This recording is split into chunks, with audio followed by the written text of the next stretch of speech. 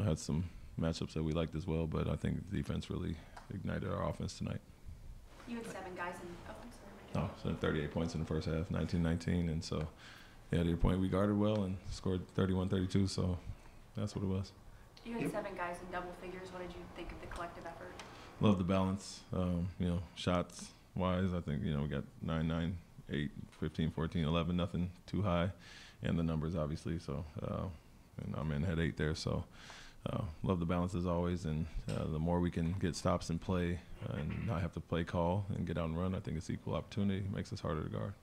You had talked about the team maybe playing more consistently after the last couple of games. What did you think about how you didn't really let off the gas for the whole game there? Yeah, it was a really good first half, like I mentioned, on both ends. The whole night, 2 19-point quarters and 31-32 for us. We're doing it on both ends there.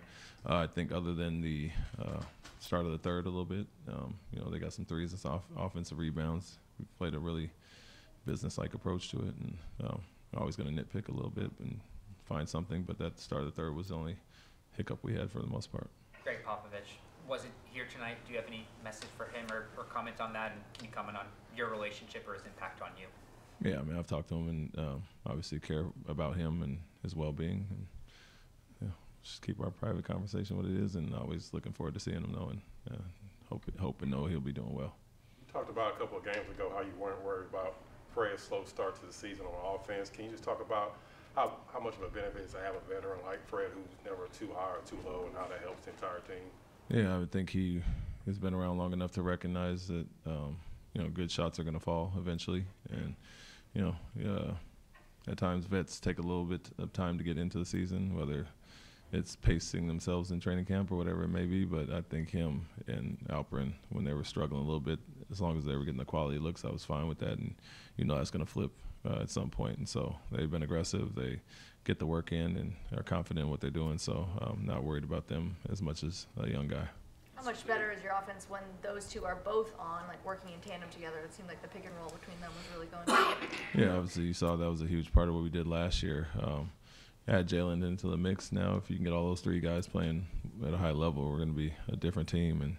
And that's a great set for us to get those guys in actions. I think Fred is going to be aggressive, making the right play, and Alpe's dangerous in the pocket. So with the post-ups that he can score there, I think him around the elbow on the perimeter and then him in the pocket, it's a great combination of scoring options for Alperen. Start to finish, do you think these last 2 games have been your best so far? Yeah, like I said, if you can point out a 3-minute hiccup, which was the end of the half against the last game, and then the 3 minutes or 3 or so minutes to start the quarter in the third, that's pretty consistent. So always going to try to be perfect, but that's your let up. It's obviously different than entire half, which is what we saw early in the season. Understanding you've played good teams already this season, but to play back-to-back really good games, now how interested are you just to see how everything looks on Friday in Oklahoma City? Yeah, I mean, the opponent is, obviously there's game plan specifics and personnel and all that, but when we are so up and down like we were, I was less concerned about the opponent and us doing what we need to do and improving those areas. And so, yeah, it'll be a big challenge. I mean, they are one of the top teams, but, we've played them quite a bit and played them well at times last year. So we're confident what we're doing as long as we're doing the right things. You got a chance to get some of your guys who don't normally play into the game tonight. How good did that feel, and how difficult has it been to, keep some of those guys motivated, knowing that you have so much talent to, in your rotation? Yeah, it's always good to, play guys on a blowout win specifically, and not just get them minutes in a blowout loss, obviously. But to get all those guys in and for some extended minutes is great. But they did play quite a bit in Golden State and helped us kind of spark that comeback.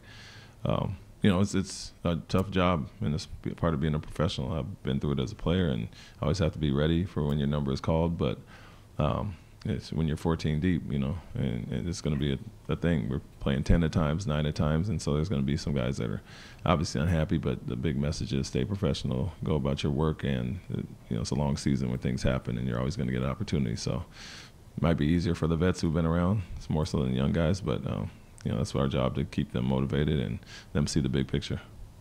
Thanks, Coach. Thank you. Thank you.